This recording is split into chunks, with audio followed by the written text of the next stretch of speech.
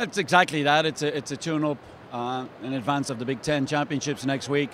You know, some kids ran under distance, some kids over distance. Some of the multis kids did a couple of events, and we got some great performances out of those guys and girls. Georgia, Double Z. You know, and some great performances on the track also. So that's what you want. We challenge the kids to get excited about tonight. Hey, for a small home meet, there's a big crowd here, and that's always good. It's good for the sport. It's good for our athletes.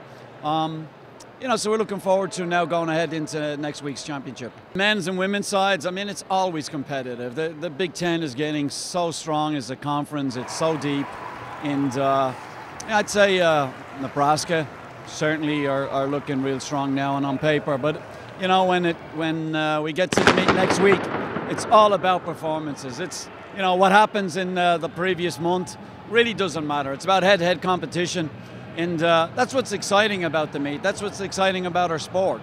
Nobody cares about what you've done earlier in the season. It's about what are you going to do next week. Are you going to beat kids from other Big Ten schools? Yeah, it was a great race. I ran 8:10, which is a good PR for me, and going into next week with some confidence. It's a lot of fun. I mean, just having us there to support each other. We're there for sometimes 6 to 10 hours a day, and to have several buddies there, it makes it a lot easier.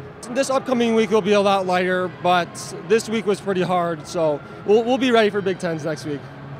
Weight was it was difficult because I know there's still some things to work on, but shot I was pretty happy with. Started kind of rough, but came back around, and so the last one came off my hand funny, so if I can get that right, I'm excited. I hope so. I mean, especially at the bigger meets, it really comes down to on the day who's on and who's not, so I guess we'll see, but I'm going to do my best to get them back.